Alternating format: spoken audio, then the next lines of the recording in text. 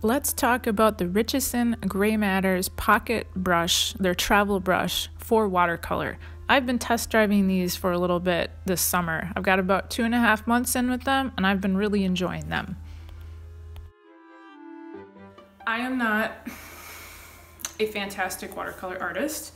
This is probably my least familiar medium between oil painting and acrylic.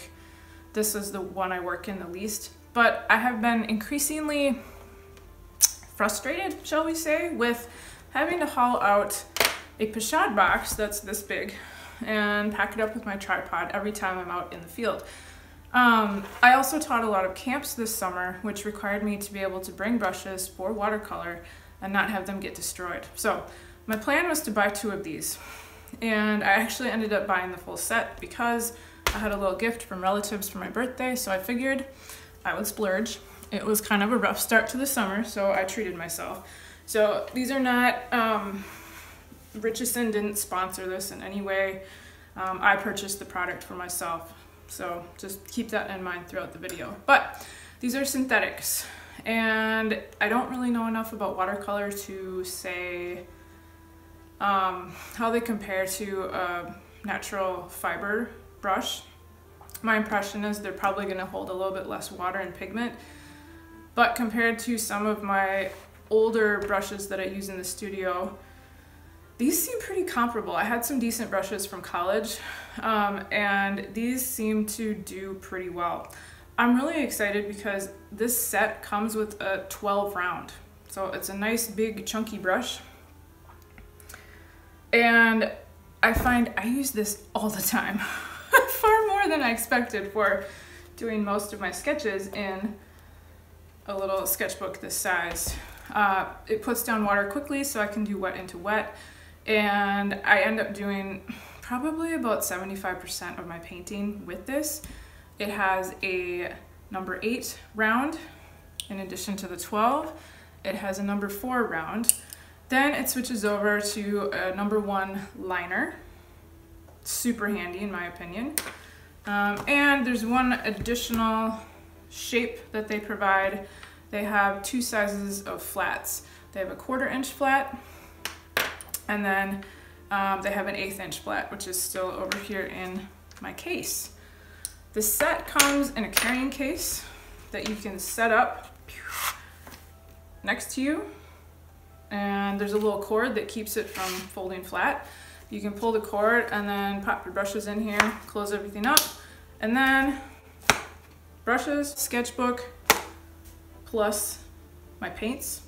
That's not very much space. That fits really easily into my backpack, so I've appreciated that a lot.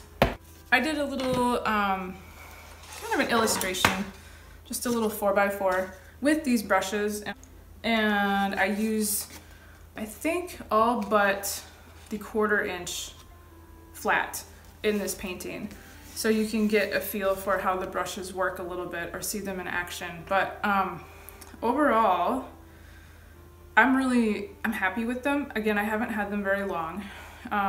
One thing that I would recommend is, if you're not transporting them, once you get back to your studio, open them up so that the bristle is exposed, and then let them dry completely, because I would recommend getting them open.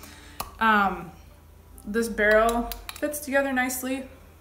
I like that they're full size. They're not huge, they're not tiny. I really don't like little tiny brushes, but I like that they're full size. They fit together well. I have friction fit together.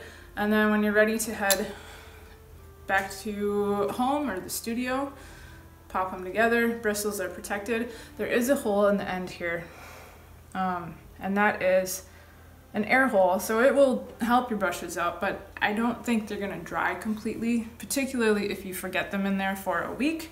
So I've been trying to remember to open them up and let them dry once I'm back to my studio.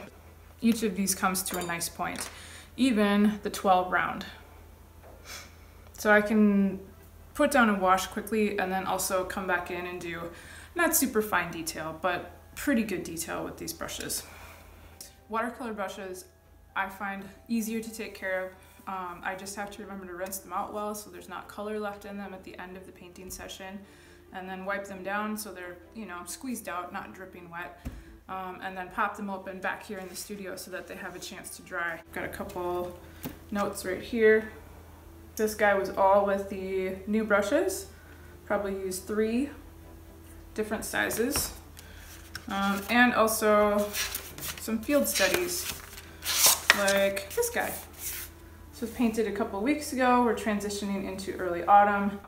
If you're considering a travel brush for watercolor in particular, I recommend checking out the Richeson Grey Matters. They've been really fantastic.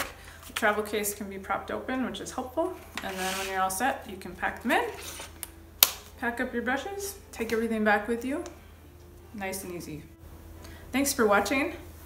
I hope to hear from you. Let me know if you have questions or comments that aren't addressed in the video about these brushes. What else would you like to hear? All right, until next time, have a great day. Bye.